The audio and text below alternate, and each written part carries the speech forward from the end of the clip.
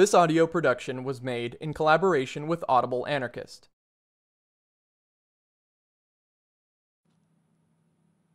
Chapter 22: National Unity and the Decline of Culture. Greece and Rome are merely symbols. Their whole history is just a single instance of the great truth that the less the political sense is developed in a people, the richer are the forms of its cultural life. And the more political endeavors get the upper hand, the deeper sinks the general level of spiritual and social culture, the more completely natural creative impulse, all deep spiritual feeling, in a word, everything human, dies out. The spiritual is supplanted by a dead technique in affairs which takes account only of calculations and neglects all ethical principles. Cold mechanization of forces takes the place of vital influx in all social activities. Organization of social forces is no longer a means to a higher ends of the community, something that has become organic and is always in flux. It becomes a dreary end in itself and leads gradually to a retardation of all higher creative activity. And the more man becomes aware of the inner capacity, which is only the result of this mechanization, the more desperately he clings to the dead form, and for any remedy looks to that technique which is devouring his soul and laying waste his mind. Rabindranath Tagore, who as an Asiatic surveys Western civilization with something of detachment, has set forth the deeper meaning of these events in pithy words. When the organization machine begins to embrace wide territory and machine workers become parts of the machine, then the human person dissolves into a phantom. Everything that was human becomes machine and turns the great wheel of politics without the slightest feeling of sympathy and moral responsibility. It may well happen that even in this soulless performance, the moral nature of man still tries to assert itself, but the ropes and pulleys creak and groan. The threads of the human heart become entangled in the gears of the human machine, and only with difficulty can the moral will call up a pale, mute image of what it was striving for. Therefore, national political unity, which always means technique at the expense of culture, is no nutrient medium for the creative, formative force of a people. It is rather the greatest hindrance to any higher intellectual culture, because it pushes all important social undertakings into the political field and subjects every social enterprise to the oversight of the national machine, which stifles in men any urge towards higher ends, and forces all the impulses of social life into definite forms adapted to the purposes of the national state. The art of ruling men has never been the art of educating men, since it has at its disposal nothing but that type of intellectual drill which is set upon bringing all life in the state under a single specific norm. Education means the release of the natural dispositions and capacities in men for independent development. The educational drill of the national state strangles this natural expansion of the inner man, by forcing upon him from without matters which, though originally alien to him, still must be made the leitmotif of his life. The national will, which is only a cautious paraphrase of the will to power, operates always as a crippling force upon every cultural process. Where it overbalances, culture suffers. The sources of creative urge are quenched because nourishment has been withdrawn from them to feed the all-devouring machine of the national state. Greece brought forth a great culture and enriched mankind for thousands of years, not in spite of, but because of its political and national disunion. Because it never knew political unity, each separate member could develop in freedom and could give impression to its own peculiar character. Greek culture grew great upon the minute division and complete separation of the efforts at political power. Because the cultural creative urge which throve so mightily in the Hellenic community for a long time greatly outweighed the power urge of small minorities, and so afforded a much wider scope for personal freedom and independent thought. Because of this, and only this, the rich diversity of the cultural impulses found an unlimited field of activity, and were not crippled against the rigid bars of a unified national state. Rome knew nothing of this inner cleavage. The notion of political autonomy was entirely foreign to her leading men, and the idea of political unity runs through all the epochs of her long history. In the field of political centralization, Rome achieved the highest that a state can achieve. But for just this reason, the Romans produced nothing that was culturally important, and remained a highly uncreative people to whom it was denied even to penetrate deeply into the meaning of foreign cultural creations. They completely exhausted all the social forces at their disposal in struggles for political power, which became more violent with each success, and at last loosed a genuine power madness. They had respect for no humanity, and could find neither time nor understanding for any other endeavors. The natural cultural endowments of the Romans were shipwrecked on the Roman state and its struggle to obtain and hold world dominion. Political technique swallowed all original cultural enterprise and sacrificed all social forces to a ravenous machine until at last there was nothing left to sacrifice, and the soulless mechanism could but collapse of its own weight. This is the inevitable end of every policy of conquest, which John Paul so strikingly pictured. The conqueror, oh, how often art thou like thy Rome, filled with the conquered treasures of the world, filled with statues of the gods and the great, thou art surrounded by deserts and death. About Rome there is naught green but poisonous swamps. Everything lies empty and waste, and no hamlet looks toward St. Peter's. Thou alone swellest up with thy sins mid the tumult, as corpses swell up in a storm. But these phenomena are not confined to Greece and Rome. They recur in every epoch of human history, and thus far have led everywhere to the same results. This is a sign that we contemplate here a certain necessity in the course of events which arises of itself from the valuation that a people sets on cultural activity, or the pursuit of political enterprises. Let us cast a glance at the history of Spain. When the Arabs invaded the Iberian Peninsula from Africa, the kingdom of the Visigoths was already in a condition of internal decay. After their subjugation of the country, the Goths had taken away from the conquered inhabitants 3/4 of the land and converted it into endowments for the dead hands of the church and the nobility. From this there developed, especially in the southern part of the country, an overlordship of the great landowners, and with it a crude feudal system under which the productivity of the soil constantly diminished. The country, which had once been the granary of Rome, became less and less fertile, and in a few centuries was transformed into a desert. By the cruel persecutions of the Jews, especially under Sigebut, who was completely under the influence of the church, economic life was dealt a severe blow, for business and industry lay in great part in the hands of Jewish groups. After Sigebut had caused a law to be proclaimed under which the Jews had only the choice of turning Christian or of being scalped and sold as slaves, 100,000 Jews migrated into Gaul and another 100,000 into Africa, while 90,000 were baptized. Besides this, there were the endless struggles for the throne in which poison and the dagger, treachery and assassination played no small part. Only so can we explain how the Arabs were able to conquer the country in so short a time, and with no resistance worth mentioning. After the last Gothic king had been decisively defeated by the Arabian general Tariq, the Arabs and their allies streamed into the country in great hordes, and there developed the first beginnings of that glorious culture epoch which made Spain for centuries culturally the foremost land in Europe. This is usually called the period of Arabic culture in Spain, but the designation is perhaps not quite correct, for the Arabs proper constituted only a tiny fraction of the invading Muslims.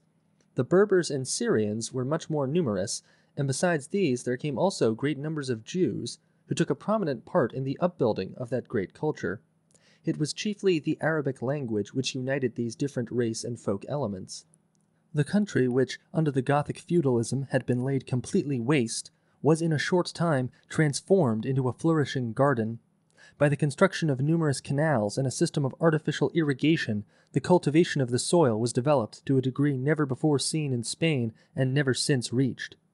In the fruitful fields flourished date palms, sugar cane, indigo, rice, and many other useful plants which the Arabs had introduced. Countless cities and villages covered the glorious country.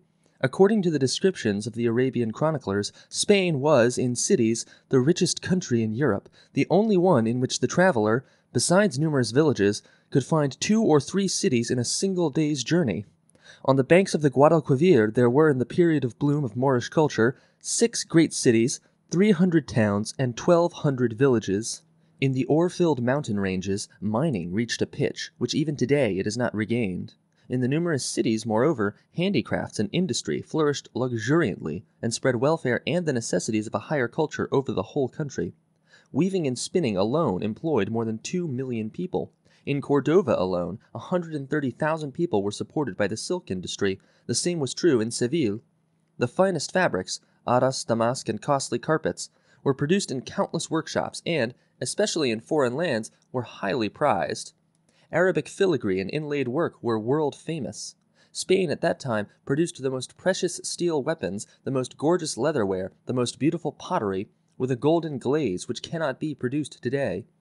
Paper was introduced into Europe by the Arabs, by whom it was manufactured in Spain, replacing the very expensive parchment.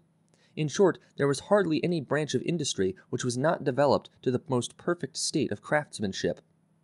Hand in hand with this splendid development of handicrafts and industry, art and science developed to a degree which still calls out our unqualified admiration.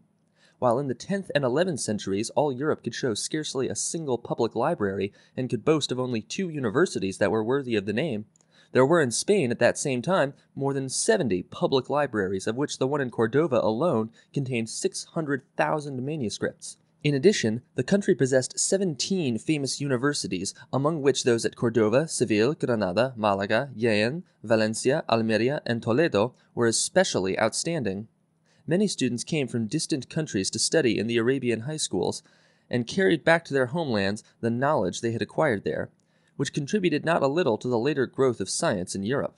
Astronomy, physics, chemistry, mathematics, geometry, philology, geography, reached in Spain the highest stage at that time known anywhere. Medicine in particular made an advance which had not been possible for it in the Christian countries because the Church threatened with death the dissectors of cadavers. Artists and scholars united in special associations for the pursuit of their studies. There were regular congresses of all branches of science where the latest achievements of research were announced and discussed, which naturally contributed greatly to the spread of scientific thought. The Arabs made great contributions in the fields of music and poetry, and their graceful forms had a strong influence on the poesy of Christian Spain. What the Arabs accomplished in architecture borders often on the miraculous. Unfortunately, most of their best works fell as sacrifices to the barbarity of the Christians. Even where the savage fanaticism of the bearers of the cross did not level everything to the earth, they did sufficient damage to splendid works of art by crude mutilation. Nevertheless, structures like the Alcazar of Seville, the great Mosque of Cordova, and above all the Alhambra, in which the Moorish style attained its highest perfection, give us even today an idea of that wonderful period. In the mosque at Cordova, which after the expulsion of the Moors was converted into a Christian church, the powerful impression of the interior, with its 19 bronze portals and 4,700 lamps, was in great part destroyed by a barbaric reconstruction, so that Charles V could with justice hurl at the church administration of the time the accusation, "You have built here what could just as well have been built elsewhere, and have destroyed that which existed nowhere else in the world." What gave the Moorish style its distinctive character was the abundance of that unusual ornamentation of the walls and interiors known as arabesque. Since the Koran forbids to the followers of Islam the representation of men and animals in picture or image, the fancy of the Moors hit upon that mysterious play with lines which, in its delicate and inexhaustible richness of forms, so deeply stirs the spirit, so that one may with justice speak of a fairy tale in lines. Wide scope was afforded to the art of the architect because the cities at that time were very populous and extended in area. Thus, at the height of Moorish culture, Toledo counted 200,000 inhabitants, Seville and Granada 400,000 each. Of Cordova, the Arabian chroniclers tell us that it embraced more than 200,000 houses, among them 600 mosques, 900 public baths, a university, and numerous public libraries. Moreover, this highly developed culture unfolded in a time of political decentralization, which was uninfluenced by the monarchic form of the state. Even when Abd-ar-Rahman III raised himself to the caliphate, he was compelled to make the most far-reaching concessions to the feeling for personality and the sense of independence of the population. He knew only too well that a sharp centralization of the powers of the state would immediately stir up a conflict with the ancient tribal notions of the Arabs and the Berbers, which might shake his entire realm. The country was divided into 6 provinces, which were administered by viceroys. The great cities had their city governors, the smaller towns their cadis, the village their directors or hakims. These officials were, however, in a measure only intermediaries between the government of the realm and the municipalities. The administration of the latter was entirely independent, especially where whole tribes of family groups dwelt together. Unlimited autonomy prevailed. Arabs, like Berbers, lived according to their ancient laws and constitutions and permitted no interference by the authorities in their community affairs. The Christians enjoyed equal freedom and chose their chiefs from among themselves. These latter, with the bishops, directed the administration of the congregations and were responsible to the government for the fulfillment by their fellows in the faith of their obligations as citizens and for the just collection of the taxes. The bishops were selected freely by the congregations, but had to be confirmed by the caliphs, who had succeeded to the customary rights of sovereignty of the Gothic kings. The civil affairs of the Jews as citizens were ordered in a similar fashion, their head rabbi functioning chiefly as head of the congregation. In fact, the rulers of the Umayyad dynasty never succeeded during the 300 years of their dominion in drawing the reins tighter and instituting a more unified government in the country. Every attempt in this direction led to endless uprisings, refusals to pay taxes, occasional secessions of single provinces, and even to forcible deposition of the caliph.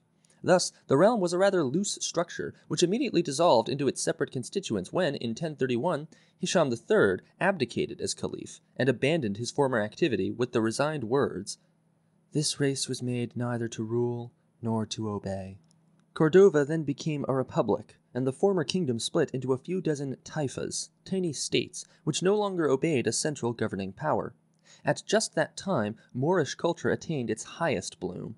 The little communities strove to excel one another in the development of the intellectual life and the arts and sciences, and the collapse of state authority did not the slightest harm to this cultural development. On the contrary, it rather furthered it by guaranteeing to it freedom from injurious political restrictions.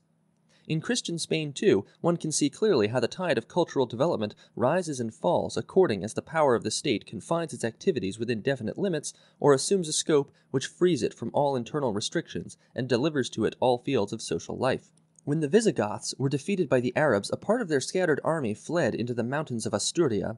There they established a miserable little state from which they kept up constant attacks on the territory occupied by the Arabs. Thus developed that endless war between Cross and Crescent which lasted over 700 years. Out of it arose that cooperation of the Church with the nationalistic endeavors of the Spaniards, which gave to the later unified Spanish state its characteristic stamp, and to Spanish Catholicism that peculiar structure which it had assumed in no other country. When, then, in the course of those bloody and bitter struggles, the Arabs lost more and more territory, there arose at the beginning of the 12th century, in the north and west of the peninsula, a host of other Christian states, like Aragon, Castile, Navarra, and Portugal, which, because of unceasing struggles for the throne, were constantly in one another's hair, and did not emerge from this internal confusion until, at the end of the 15th century, Ferdinand the Catholic of Aragon and Isabella of Castile came to reign over the various states.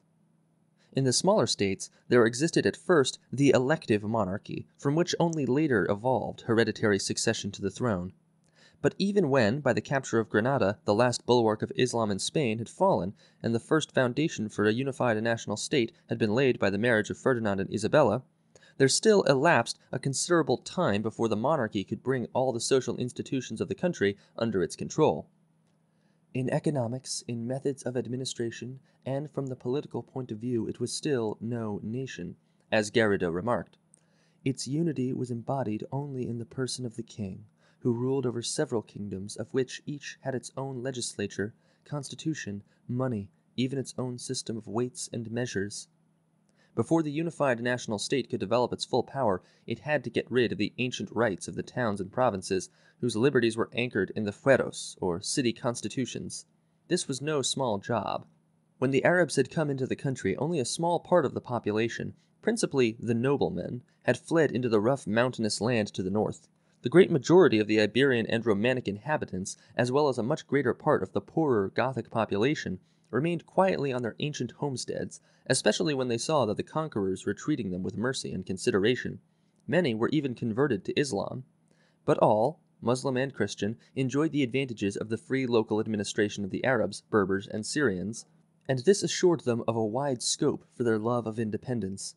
When now the Spaniards, in the course of this endless struggle with the Arabs, had gained possession of one or another city or a new district, they were compelled to respect the old rights of the community and to leave them undisturbed. In those places where the conquest had been preceded by long battles with the population and had been achieved either by massacre of the inhabitants or by driving them into flight, the conquerors found it necessary to grant to the new settlers a fuero, which guaranteed to them far-reaching local rights and liberties. This was the only way to get an effective hold on the recaptured territories and attach them to the victors. Spanish literature contains a large number of important works on the history of these city and country communities and their fueros, from which we gather that the city administration rested with the popular assembly, to which the inhabitants were called every Sunday by the ringing of the bells in order to discuss all the public affairs and interests and to adopt resolutions. The spirit which prevailed in these communities was thoroughly democratic and looked zealously after the local rights of the municipality, prepared at any time to defend them by all means at their command and to protect them against the attacks of the nobility and the crown. In these struggles, the corporations of the manual laborers of the cities played an important part. These constituted everywhere a very useful factor in the rich and changing history of the Spanish municipalities in which the affairs of the people were incorporated. Thus, Zancada remarks, "Among the various causes of the communal uprising there is one common factor which greatly favored that popular organization. This factor, which commanded great power, was the craft unions of the working population, which had arisen as reaction against the tyranny of the feudal barons, and under whose protection the manual laborer was able to secure respect for his rights. These unions were, in general, an outstanding means for the betterment of the social and economic status of the craftsmen. As in other countries at that time, so also in Spain, the municipalities united into larger and smaller federations in order more effectively to protect their ancient rights.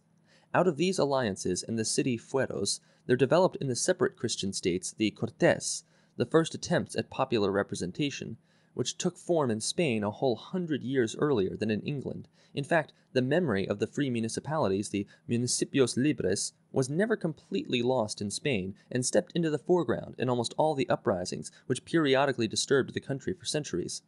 Even the Cantonalist Revolution of 1873 was undertaken in this spirit. Today, there is in all Europe no other country in which the spirit of federalism is so deeply alive in the people as it is in Spain. This is also the reason why the social movements in that land even today are characterized by a libertarian spirit, which we no longer find in the same measure in any other country. It was some time before any definite culture could be noticed at all in the Christian states in the northern part of the Iberian Peninsula. Among the remnants of the Visigothic population, social life retained for 400 years very primitive forms, so that one cannot speak at all of any higher independent culture among them. Dirks remarks in his Geschichte Spaniens, "The culture of northern Spain was, then, entirely different from that of the southern part of the peninsula. Here we see all branches of material and spiritual culture come to flower. The state organization, on the other hand, remained at a relatively very low level, and was little changed. Thus, the institutions which were formed in the north carried along with them the development of the state and the exacting control of legal institutions." This is a fact of the greatest importance. Of its significance, however, Dirks is apparently not at all aware, exactly because in Arabian Spain the power of the state could never really be centralized. Culture was able to develop there undisturbed, while it was for a long time unable to make itself felt in the north, where the struggles for political power pushed all other interests into the background. Only after the capture of Zaragoza and Toledo did any great change appear there, and in this the Moorish influence was of decisive importance. Only Catalonia, and above all Barcelona, constitute an exception, for they, long before any other Christian state in Spain, reached a high degree of social and intellectual culture. This was owing to their intimate relations with southern France, which, before the crusade against the heretical Albigenses, was one of the countries most highly developed, intellectually and culturally, in all of Europe. Besides, the Catalonians did not feel themselves bound by the Pope's prohibition, and they carried on a flourishing trade with the Arabian states of the south, which, of course, brought them into closer contact with Moorish culture. Thus there developed in Catalonia a freer spirit and a higher standard of cultural life than in any of the other Christian states of the peninsula. This difference, of which royal despotism made the Catalonians still more vividly aware by its forcible suppression of their ancient rights and liberties, changed them into sworn enemies of Castile, and created that sharp antagonism between Catalonia and the rest of Spain, which has not even yet been completely overcome. So long as the royal power, which grew constantly firmer after the marriage of Ferdinand of Aragon with Isabella of Castile, was still compelled to respect the ancient rights of the municipalities and the provinces, there flourished in the cities the rich culture which had been transmitted to them by the Arabs, and which gradually stimulated them to independent creation. At the beginning of the 16th century, all the industries were still in full bloom. As Fernando Garrido tells us, the Spaniards had learned wool combing and dyeing from the Arabs, and the weaves of Leon, Segovia, Burgos, and Estremadura were the best in the world. In the provinces of Cordova, Granada, Murcia, Seville, Toledo, and Valencia, the silk industry flourished and supported the greatest part of the local population. Life in the cities resembled the industry of a beehive. And along with the handicrafts, the arts, especially architecture, reached a glorious expansion. The cathedrals of Burgos, Leon, Toledo, and Barcelona bear notable testimony to this. Of course, the internal antagonisms of the several states, especially those of Castile, with the other parts of the country, were not at once overcome. Therefore, the royal power could not at once launch its attack on the municipalities, and was often obliged to submit to the control of the Cortes, which alone could supply it with the money that it needed for its undertakings. But the powerful Cardinal Jimenez de Cisneros, confessor to Queen Isabella, had already planned the campaign against the special rights of the municipalities. One of the most effective weapons in the struggle for the triumph of kingly absolutism was the Inquisition, which is often regarded merely as a creature and tool of the Church, incorrectly. For the Inquisition was only a special department of the administrative apparatus of the kingdom, which helped to strengthen the power of absolutism and bring it to fullest expansion. Since in Spain the efforts for the erection of the unified national state were most intimately intergrown with the unity of religious belief, the Church and the monarchy worked together. Still, the Church was in great measure just a tool in the hands of royal despotism, whose plans it helped to carry out, and to which, by its savage fanaticism, it gave that peculiar tone which is lacking to the absolutism of all other countries. In fact, it was by the Spanish kingdom that the Inquisition was first raised to that frightful importance that has loaded it with the curses of all later generations. In his book about modern Spain, Garrido gives us some statistics of the Abbé Montgaillard, according to which from 1481 to 1781, 31,920 persons were burned alive and 16,759 were burned in effigy. The total number of persons who were sacrificed and whose property was confiscated by the state reached 341,029. This estimate, Garrido adds, is very moderate. Ferdinand the Catholic had already tried to impose limitations on the ancient municipal rights in various parts of the country and had been successful in many instances, but he had to proceed cautiously and to conceal his real purposes under all sorts of subterfuges. Under Charles I, the German Emperor Charles V, the crown continued its effort in this direction with redoubled zeal, and so brought about the great uprising of the Castilian cities in 1521. At first, the rebellion achieved a few small successes, but a little later the army of the Comuneros was disastrously defeated at Villalar, and Juan de Padilla, commander-in-chief of the revolt, was executed. Almost at the same time, the revolt of the Germanias, the brotherhoods and craft guilds in the province of Valencia, was put down after a terrific battle. As a result of these victories, the crown was in a position to put a bloody end to the ancient municipal constitutions which had been in force in the Christian states of Spain since the beginning of the 11th century. When, therefore, under Philip II, the revolt of the Aragonese was drowned in the blood of the rebels of Saragossa, and Chief Justice Lanuza was beheaded at the command of the constitution-smashing despot, absolutism was firmly in the saddle, and was never seriously shaken by the later uprisings in other parts of the country. So the unified national state was established under the dominion of an absolute monarchy. Spain became the first of the great powers of the world, and its political exertions strongly influenced European policy. But with the triumph of the unified Spanish state and the brutal suppression of all local rights and liberties, there dried up the sources of all material and intellectual culture, and the country sank into a condition of hopeless barbarism. Even the inexhaustible streams of gold and silver that flowed in from young Spanish colonies in America could not check the cultural decline. They only hastened it. By the cruel expulsion of the Moors and the Jews, Spain had lost its best craftsmen and farmers, the ingenious irrigation works fell into ruin, and the most fertile regions were transformed into deserts. Spain, which as late as the first half of the 16th century was still exporting grain to other countries, was already in 1610 compelled to import it, despite the fact that the population was steadily diminishing. After the capture of Granada, there were dwelling in the country almost 12 million persons, Under Philip II, the number of inhabitants had fallen to about 8 million. A census which was taken in the second half of the 17th century gave 6,843,672 inhabitants. Although formerly Spain could not only supply her own colonies with all the manufactured products they needed, but could also export considerable quantities of silks, cloth, and other manufactures to foreign countries, at the end of the 17th century, 3/4 of her people were clothed in foreign fabrics. Industry had fallen into utter ruin, and in Castile and other regions the government was compelled to lease land to foreigners. Above all, under the unceasing oppression, men had lost all joy in work. Whoever could in any way manage it became a monk or a soldier, and the intellectual darkness was impenetrable.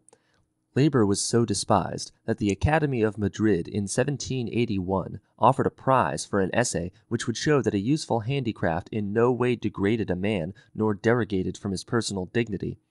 According to Garrido, misery had lowered pride and slain freedom. Superstition brought about the most frightful of all scourges, that wealth fell for the greater part into the dead hand. The mania for establishing primagenitors and endowing the church with property was carried so far that at the beginning of the revolution of this country, the 19th, more than 3/4 of all the land in the country was subject to servitudes. One might here mention that it was just at the time of absolutism that Spanish literature and painting reached its highest point. But let us not deceive ourselves. What was here produced was merely the intellectual precipitate of a past time. It inspired only a few of the foremost minds, whose works were appreciated by a small and dwindling minority, and awakened no response among the people themselves. Therefore, Dirks remarks very justly, "If, along with the governmental ruin, came distinguished achievements in several fields of culture, if poetry and painting flourished vigorously, the fact must not deceive us as to the real causes of the general ruin, and it could not check it. Similar contradictions are offered as well by the cultural life of other countries. The surviving vital force of the people made itself effective in the only fields where, under the weight of spiritual and temporal despotism, it could be active." The high development of Russian literature under Tsarism is an excellent illustration of the correctness of this view. Anyway, this glorious upsurge of Spanish literature did not last long, and its sudden collapse served to make it all the more noticeable later.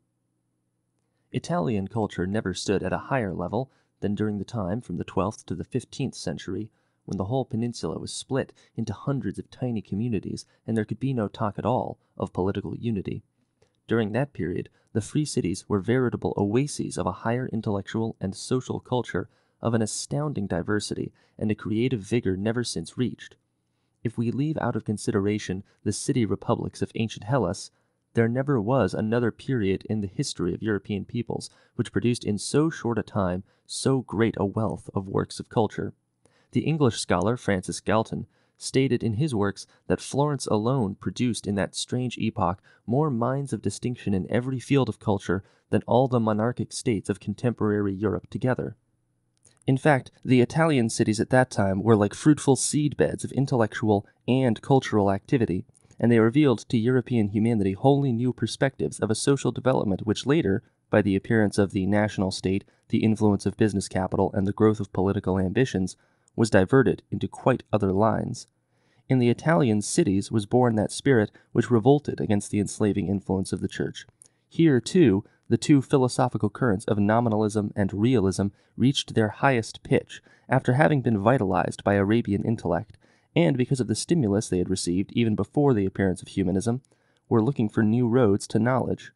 For the real meaning of these two movements, particularly of nominalism in the later phases of its development, consists in this, that they were trying to set philosophic thought, which for 1,000 years had been under the intellectual guardianship of ecclesiastical theology, once more on its own feet. Only when one becomes clearly conscious of the distorted thought process of Christian scholasticism can one correctly value this unmistakable change in the ways of judging spiritual matters.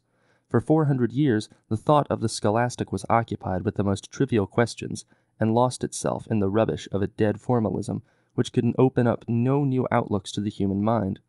For several decades, Christian theologians quarreled over how many spirits could stand on the point of a needle, what sort of excrement the angels emitted, whether and how Christ had completed his task of salvation, whether he came to earth as a pumpkin, a beast, or a woman, whether a mouse which nibbled at the host devoured the body of Christ, and what the consequences would be if he did. These and similar questions engaged the minds of the literate for centuries, and their hair-splitting explanations passed as signs of the profoundest learning. In the cities developed the first preliminaries of the rebirth of science, which, with the ascendancy of the ecclesiastical mind, had fallen into utter decay. In 1209, a church council at Paris forbade to ecclesiastics the study of those writings about natural history which the Christian world had received from the ancients. As far back as the 10th century, there existed in Salerno a high school of the sciences, especially of medicine, where mostly Arabian and Jewish physicians served as teachers. These schools contributed greatly to the spread of Arabic learning and Arabic education in Italy, and so throughout the rest of Europe, by which the first stimulus to the reawakening of science was given. A long line of distinguished discoveries fall in that glorious epoch, many of which supplied the indispensable preliminaries for the great outburst of discovery at the end of the 16th century. The magical personality of Leonardo da Vinci, who was not only one of the greatest masters of all time in the most diverse fields of art, but also proved himself a thinker of the first rank in every branch of scientific research, and achieved, especially in mechanics, quite outstanding results, is in its astounding many-sidedness and the greatness of its genius justly the symbol of that wonderful time in which the creative urge of man achieved such powerful expression. In the cities, the handicrafts rose to a greatness never known before. Human labor came again to be honored and was no longer counted a disgrace. In the city municipalities of northern Italy, there were produced the finest embroideries, the most splendid silken stuffs. Every city competed in the production of inlaid steelware, splendid goldsmiths' work and objects of everyday use. Blacksmiths' work, metal casting, mechanical devices, and all the other branches of handicraft reached a perfection which, by its inexhaustible diversity and its fineness and sincerity of execution, even today calls forth our admiration. What was produced in every field of art during that blossom time of culture excels everything that had made its appearance since the downfall of the Hellenic world. Countless monumental buildings in every city of the peninsula still reveal to us the spirit of that mighty epoch, in which the pulse beat of the community was so strong, and artists, craftsmen, and scholars worked together to bring forth the best of which they were capable. In the cathedrals and council houses of the cities, their bell towers and city gates, in the erection of which the entire population collaborated, is revealed the creative genius of the masses, as Kropotkin called it, in its full greatness and endless diversity. It filled every undertaking with its spirit, breathed life into dead stones, embodied all the passionate longing that slumbers in men and yearns for fulfillment, and knit the tie that bound them into a community. What then brought men together for a common effort was the vivid consciousness of an inner unity, which had its roots in the community, that invisible unity which is not imposed on the individual from without, but is the natural result of his social experience. Because man at that time felt always the living tie that bound him to all others, there was no need to impose social connections upon him forcibly from without. Only out of this spirit could a free production arise which released all the creative forces in man, and so brought the social life of the community to full expansion. In this way were the social prerequisites for the mighty architectural achievements of that great epoch first brought into being. Like architecture, sculpture and painting ripened to a greatness whose like is to be found only in the Hellenic communities. From the creation of the South Italian school of sculpture in the first half of the 13th century, and the work of Nicola Pisano in Tuscany, to the masterpieces of Donatello, Verrocchio, Sansovino, and Michelangelo, almost every city brought forth its own line of distinguished sculptors, to whose abilities the spirit of the community gave wings. Never in so short a time were so large a number of important painters produced, such a wealth of great and greatest works brought to life.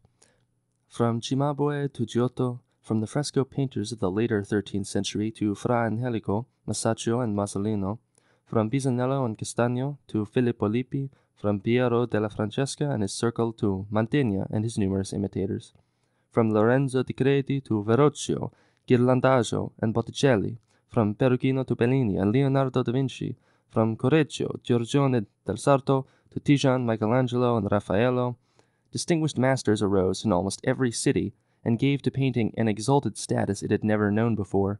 Many of the great masters displayed an astounding versatility and worked at the same time as painters, sculptors, bronze founders, architects, and craftsmen. Thus, Bindamonte called Michelangelo the man with 4 souls, because he painted the Last Judgment, carved the statue of Moses, vaulted the cupola of St. Peter's, and wrote sonnets of terrific expressive power. In this way, there was shaped in the Italian cities a culture which, in a few centuries, completely changed the aspect of the country and gave to its social life a trend which it had never possessed before. At the same time, the Italian language also was developing, and with it the literature of the country. At first, the style of the Sicilian troubadours was dominant, but the Tuscan dialect came more and more into the foreground, and, because of the rich culture of the Tuscan cities, steadily gained in influence. Poets like Quinicelli, Cavalcanti, and Davanzati wrote in it, but the powerful poetry of Dante first gave to the language the irresistible vigor of expression, the plastic form and delicate coloring, which enabled the poet to depict everything that stirs the souls of man. Along with Dante worked Petrarch and Boccaccio to shape that instrument of the soul, a language. That splendid culture which spread from Italy over most of the cities of Europe, and in them also gave the impulse to a reshaping of social life, unfolded at a time when the country was completely split up politically, and the idea of national unity had as yet no power over the minds of men. The whole country was covered with a network of self-contained communities which defended their local independence with the same zeal as did the city republics of ancient Hellas. In the municipality, artists and craftsmen in their brotherhoods and guilds cooperated in a common task. The guilds were not merely the directors and administrators of economic life, they constituted also the sole basis for the political structure of the community. There were no political parties nor professional politicians in the modern sense. Each guild elected its representatives to the municipal council, where they carried out the instructions of their organizations and tried by conference with the delegates from other organizations to reach a settlement of all important questions on the basis of free agreement. And since every guild felt itself closely identified with the general interests of the city, things were decided by the vote of the corporations represented. The same procedure held in the Federation of Cities. The tiniest market town had the same rights as the richest municipality, since it had joined the alliance of its own free choice and had the same interest in its efficiency as all the other communities. At the same time, every guild within the city and every city within the Federation remained an independent organism which had control of its own finances, its own courts, its own administration, and could make and dissolve treaties with other associations on its own motion. Only the common requirements of the same tasks and the same interests brought these several guilds and municipalities together into corporate bodies of similar type, so that they might carry out plans of wider scope. The great advantage of this system lay in the fact that each member of a guild, as well as the representatives of the guild and the corporation, could easily keep track of all its functioning. Everyone was dealing with matters which he understood exactly, and making decisions about them, matters about which he could speak as expert and connoisseur. If one compares this institution with the legislative and administrative bodies of the modern state, its moral superiority becomes instantly apparent. Neither the voter today nor the man who is said to represent him is in a position that enables him to supervise in any degree, not to say completely, the monstrous mechanism of the central political apparatus. Every delegate is compelled almost every day to decide upon questions of which he has no personal knowledge, and about which he must rely on the judgment of others. That such a system must inevitably lead to the worst sort of maladjustment and injustice is indisputable. And since the individual voter is, for the same reason, in no better position to keep track of and to control the acts of his so-called representatives, the caste of professional politicians, many of whom have in view only their own advantage, is able more easily to profit by the confusion, and the gate is open wide for every kind of moral corruption. Next to these notorious evils which are today so unambiguously and so glaringly evident in every parliamentary state, the so-called centralized representation is the greatest hindrance to any social progress, standing in direct contradiction to all principles of natural development. Experience teaches us that every social innovation first permeates one little circle and only gradually achieves general recognition. For just this reason, federalism offers the best security for unrestricted development, since it leaves to every community the possibility of trying out within its own circle any measures which it may think fitted to advance the welfare of its citizens. The community is therefore in a position to apply practical tests and so to subject immediately to the proof of positive experience any proposed innovations. It thus exerts an enlivening and stimulating influence upon neighboring communities, which are thus themselves put in a position to judge of the fitness or unfitness of the innovations. With the central representative bodies of our time, such an education in social views is completely excluded. In such a structure, in the very nature of things, the most backward sections of the country have the strongest representation. Instead of the most advanced and intellectually active communities leading the others by their example, we have just the opposite. The most downright mediocrity is always in the saddle, and every impulse toward innovation is nipped in the bud. The most backward and intellectually sluggish sections of the country put fetters on the culturally most developed groups and cripple their initiative by their opposition. The best electoral system cannot alter this fact. It often serves only to make the situation harsher and more hopeless, for the reactionary germ lies in the system of central representation and is not at all affected by the varying forms of the suffrage. If one compares the superlative culture of the great federalistic epoch in Italy with the rubbish culture of the unified national state, which had hovered so long before the eyes of Italian patriots as the highest goal of their ambition, one comprehends at once the enormous difference between the two organizations. Their cultural outcomes were quite as different as the intellectual assumptions underlying their whole social structure. The adherents of national unity, and especially Mazzini, who had staked his very life on this idea, were firmly convinced that a united Italy was destined to march at the van of all the peoples of Europe to initiate a new period in human history. With all the visionary exaltation of his political mysticism, Mazzini declares, "In me survives the faith in Rome. Within the walls of Rome, life has twice unfolded as unity of the world, while other peoples vanished forever after the completion of a fleeting destiny, and none came twice to the front. Life there went on eternal, and death was never known. Why should there not arise out of a third Rome an Italian people whose emblem floats before me? Why not arise a third and greater unity, which shall set in harmony earth and heaven, right and duty, which, not to the individual but to the peoples, to the free and equal, shall speak a luminous, unifying word about their mission in this earthly vale?" Mazzini believed in the divine destiny of Italy in the coming history of Europe with the mystic rapture of one divinely possessed. For him, it was the intellectual concept of the Unità Italiana through which alone could the historic mission of Italy be set to work. For him, national unity was first of all a question of power, for, though the people was always on his lips, still this people remained for him always an abstract concept, which he constantly strove to adapt to the requirements of his national state. Only out of political unity could Italy acquire the strength which would fit it for the fulfillment of its alleged mission. Hence Mazzini's outcry against federalism. "This young Italy is unitary, for without unity there is no real nation, because without unity there is no power, and Italy, surrounded by unitary nations which are strong and jealous, must, above all, be powerful. Federalism would reduce it to the powerless condition of Switzerland, and under stress of necessity it would fall under the influence of one or another of the neighboring nations. Federalism would give new life to the rivalries of different localities, which today are quenched, and so lead Italy back to the Middle Ages. Seeking the destruction of the unity of the great Italian family, federalism would render utterly vain the mission that Italy is called to fulfill for humanity." Mazzini and his adherents hoped from the erection of the unified national state a mighty upsurge of Italian culture, which, once it was freed from the fetters of foreign domination, would unfold to an undreamed-of greatness. Before everything, however, Italian unity was to establish the freedom of the people and put an end to every type of slavery. How often had the Italian patriots celebrated in extravagant words the natural urge toward freedom of the Italians, and with quite a special pride boasted of it to the French. Carlo Pisacane, the fiery socialist patriot, who was, it is true, no adherent of Mazzini's political metaphysics, though he esteemed him highly as a man, and who gave his life for the liberation of his country in 1851, in his great work Saggi Storico-Politico-Militari sull'Italia, passes a very unfavorable judgment on the French. He called them a people without a sense of freedom, who indeed always had freedom on their lips, but inwardly were completely enslaved, and moved by their thirst for glory, cast themselves on the neck of any despot who came along. With this he contrasted the instinctive love of freedom of the Italians, who could never be induced in sheepish surrender to assign their destiny to a dynasty, and he kept repeating that a united Italy could never be built by the power of a privileged minority, but must arise from the freedom of the people. Mazzini and his followers had no better opinion of France, and made no secret of their sentiments. These men had no slightest intimation that their efforts must lead immediately to just that condition which they urged against the French as a reproach. No unified state has thus far opened new outlooks to cultural aspirations, but has always led to the degradation of all higher cultural forms.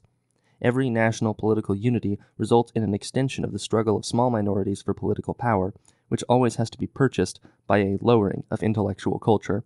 Above all, however, national unity has never yet established the freedom of a people, but has always merely reduced its implicit slavery to a definite norm, which is then proclaimed as freedom. Though Pisacane might cherish the illusion that a genuine nation could harbor in its bosom no privileged classes, orders, or castes, experience has thus far always shown us that the national state is constantly busied in setting up new privileges and in dividing the people into castes and orders, because its very existence is based on this division. How clearly and forcibly had Proudhon told Mazzini and his adherents what Italian unity would bring to the people. Every original characteristic in the various districts of a country is lost by the centralization of its public life. For that is the proper name for this so-called unity. A centralized state of 26 million souls, such as Italy would become, suppresses all liberties of the provinces and municipalities in favor of a higher power, the government.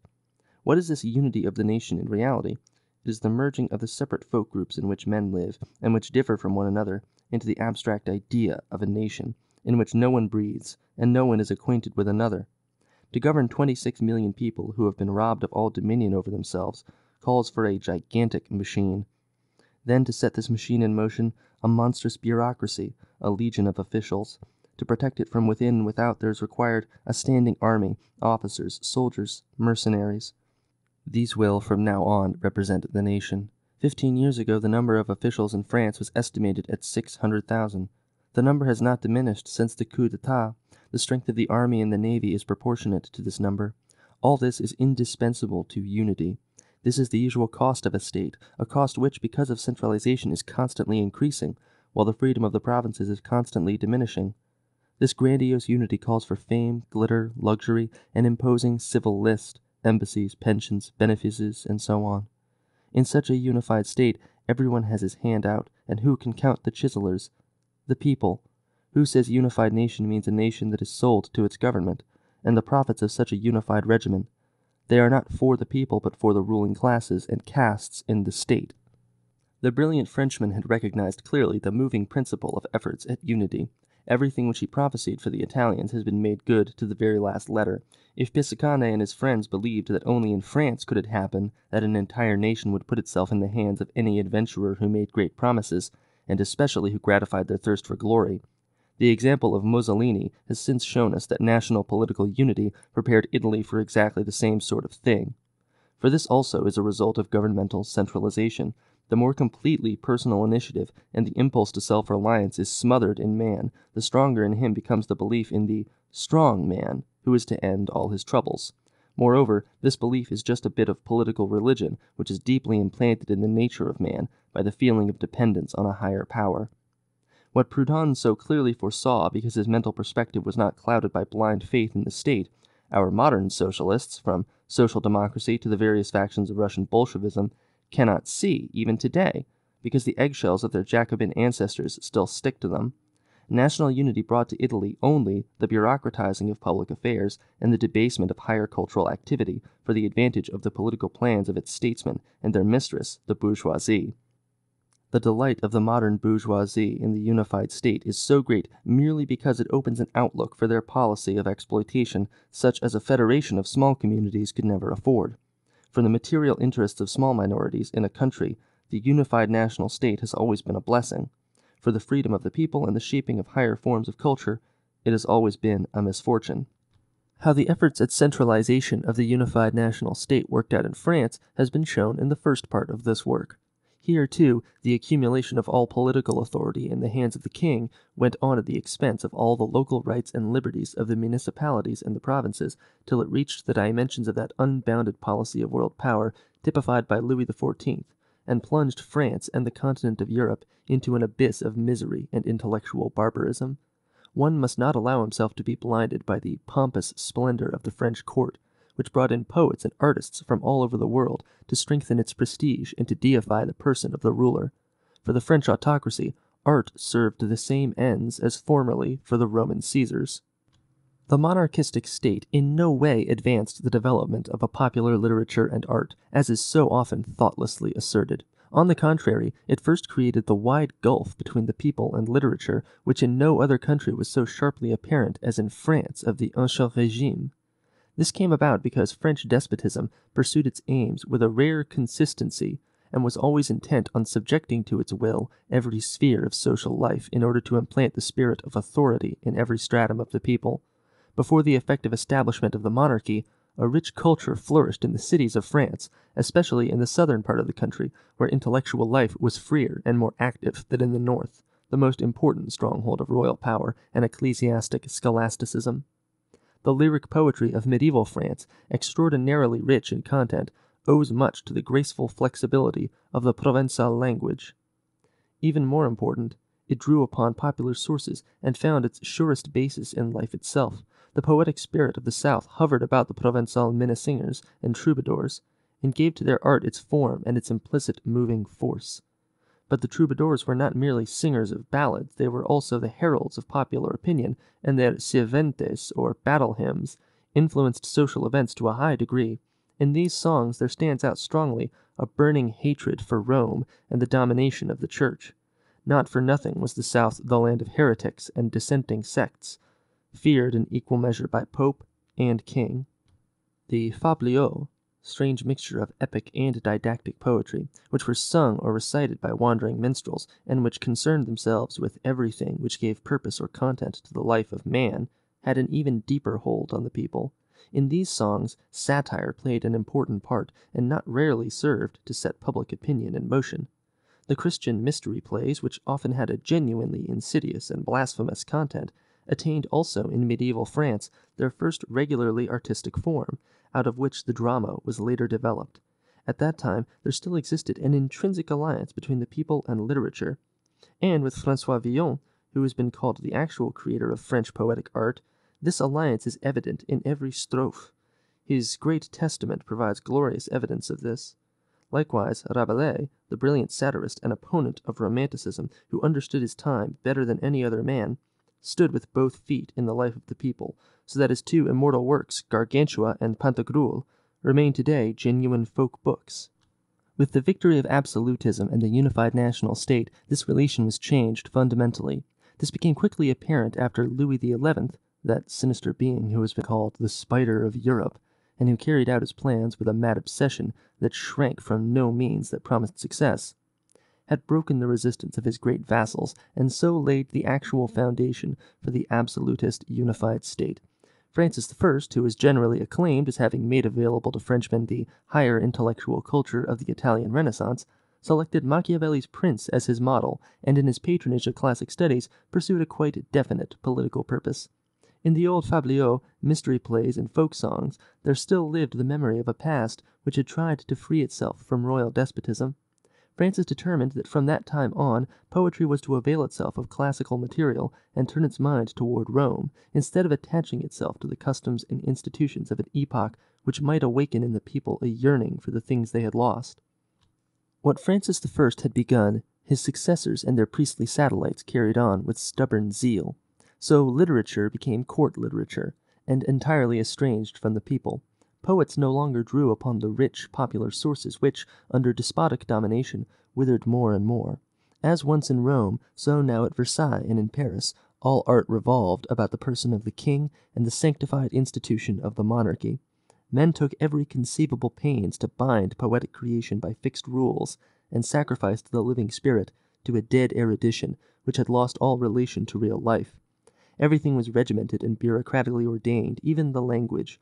All the instruments of power had been earlier employed to eradicate, along with the heretics of the South, also their language, the Provençal.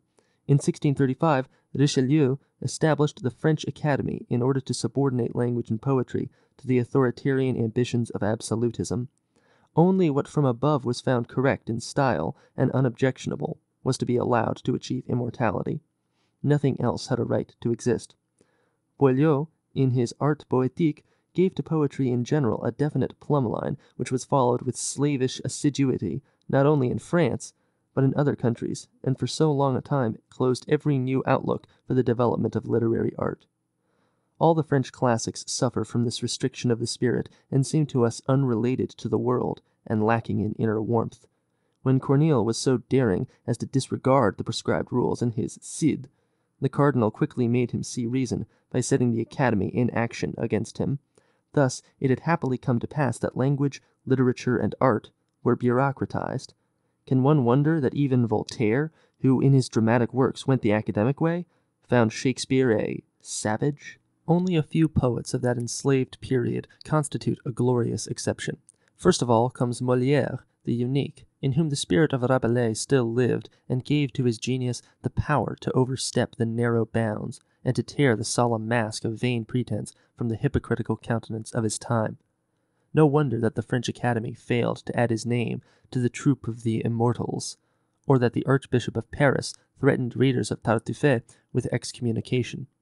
Perhaps it was fortunate for the poet that he died young. Such a rebellious head as his was exposed to dangers of many kinds in that time of rigid forms and majestic mendacity. La Fontaine, too, and Le Sage must be named here. The exquisite fables of the former have kept their freshness of coloring because he discarded rigid rules and turned back to the inexhaustible wealth of ideas of the old fabliaux. Le Sage, who with such masterly skill has told those wholesome truths to his contemporaries in The Devil on Two Sticks and his delightful Gil Blas, was the actual creator of the modern novel.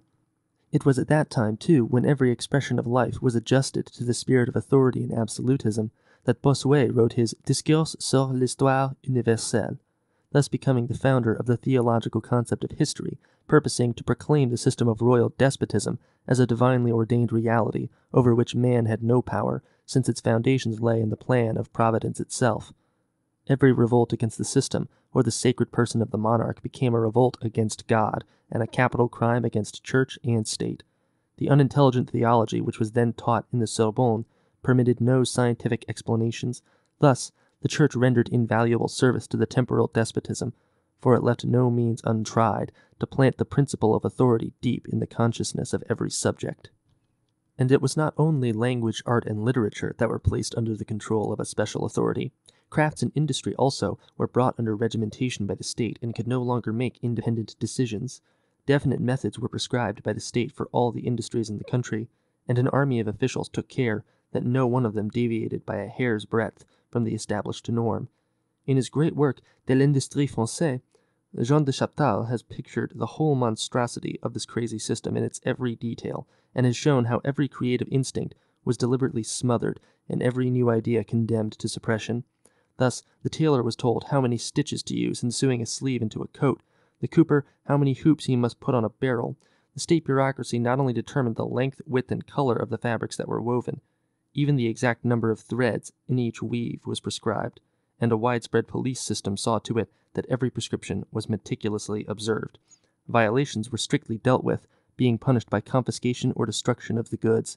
In serious cases, destruction of tools and workshops, mutilation of offenders, even the death penalty were employed. That under such circumstances the entire industrial system of the country must have been crippled is clear.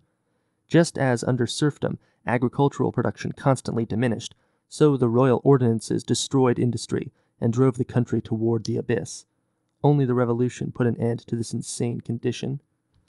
But one chain not even the Revolution could break, the chain of authoritarian tradition, the basic principle of absolutism. It changed the old forms, it is true, but the deeper purport was not touched, and it merely continued what the monarchy had begun long before. Just as today in Russia, Bolshevism carries to the extreme the authoritarian state concept of Tsarism by suppressing indiscriminately all free exchange of ideas and therefore all creative impulse in the people, so then the Jacobins carried the political centralization of society to its ultimate conclusion, and so became, like their later imitators in Russia, the real leaders of the counter-revolution. The revolution gave France the Republic, but this could have meaning only if it represented the opposite of autocracy, and safeguarded right with the same determination with which the monarchy had hitherto safeguarded power. The Republic must become the symbol of the true community of the people, in which every movement really comes from the people and rests on the freedom of man. To the royal dictum, "I am the state," the Republican enfranchisement must reply, "We are the community." Man must come to feel that he is no longer bound by the decisions of a higher power, that his fate from now on rests in his own hands, and in his cooperation with his fellows. The Republic could bring to the people something genuinely new only by replacing the ancient principle of guardianship with the creative activity of freedom, intellectual coercion by education for intellectual independence, the mechanical operation of a directing power by organic evolution.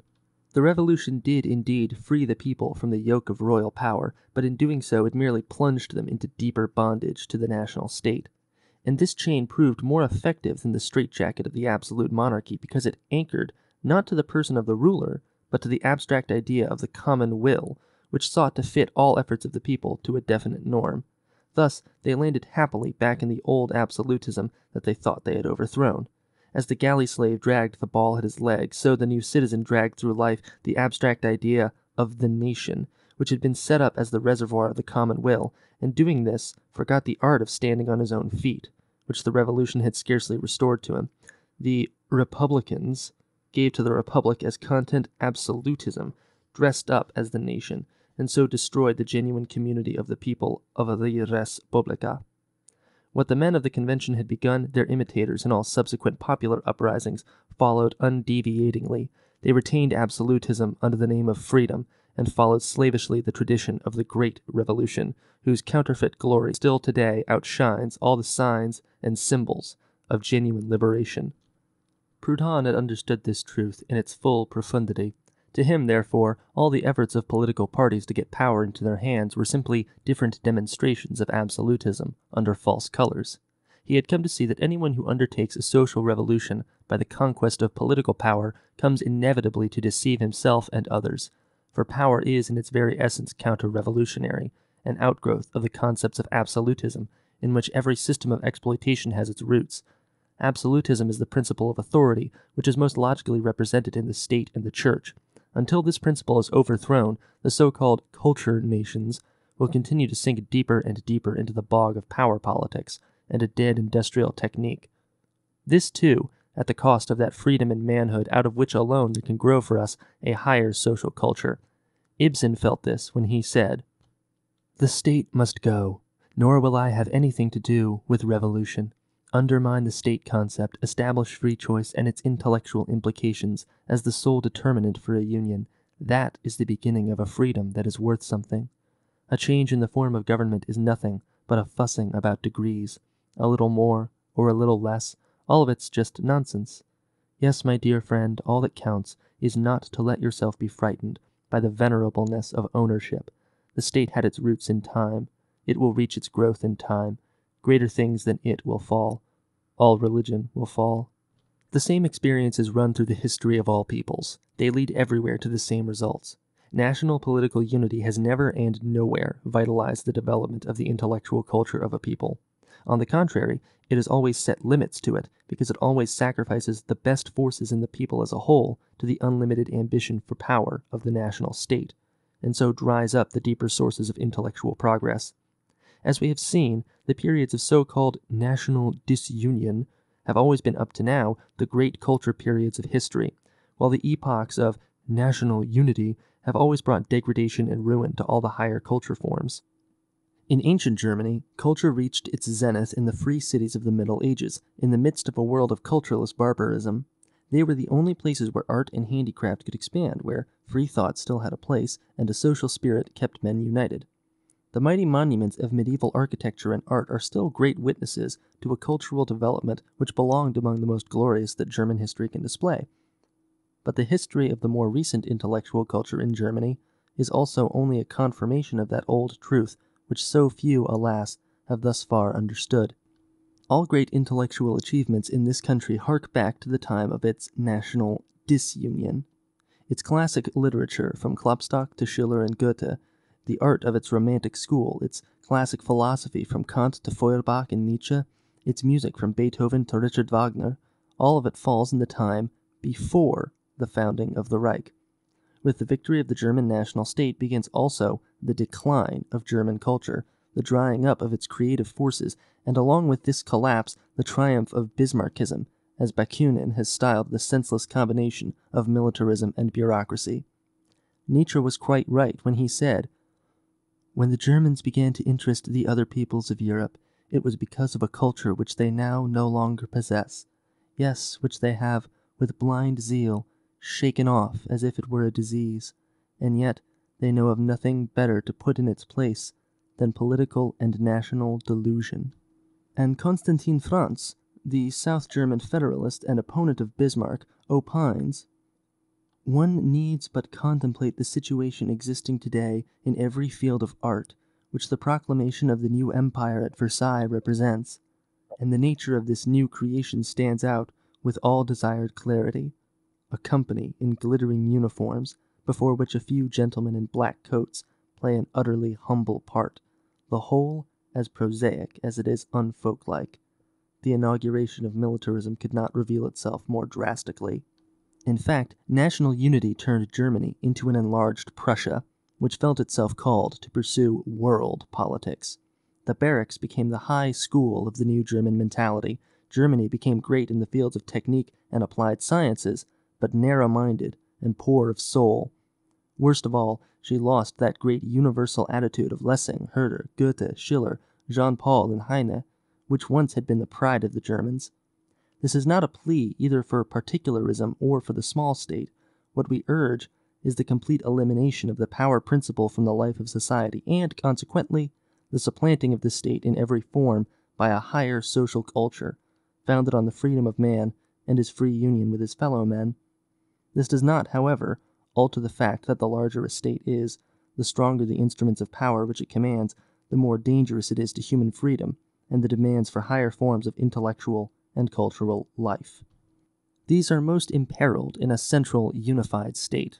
Carlo Pisacane had recognized this clearly when he wrote in his Saggio sulla Rivoluzione, "Every government, even a despotism, is, once in a while, in a position to advance science, and to attract to it brilliant men and great minds.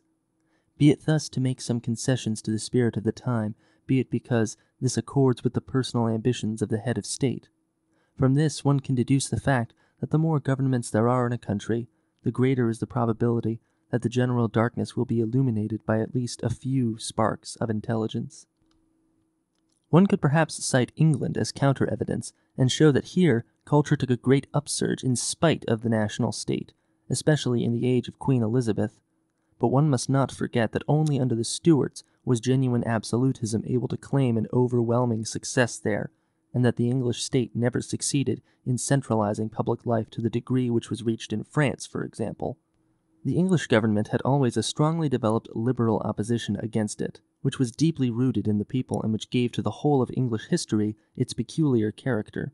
The fact is that in no other country did so much of the ancient municipal constitutions persist as in England, and that the English city government is today, so far as local independence is concerned, the freest in Europe. But that in England also the central powers of the state were always trying to shackle the economic and cultural life of the country, and that the shackles were only broken by the Revolution, has already been more fully developed in the first part of this work. In his political masterpiece Du Principe Federatif, Proudhon gave expression to the thought, "Either the 20th century will introduce the era of federation, or mankind will be plunged for another 1,000 years into purgatory. The true problem which delays the redemption is in reality no longer the political, but the economic problem." Now the 20th century has thus far brought us, not federalism, but an unlimited strengthening of centralization. Whither this development of matters has led us, the World War showed.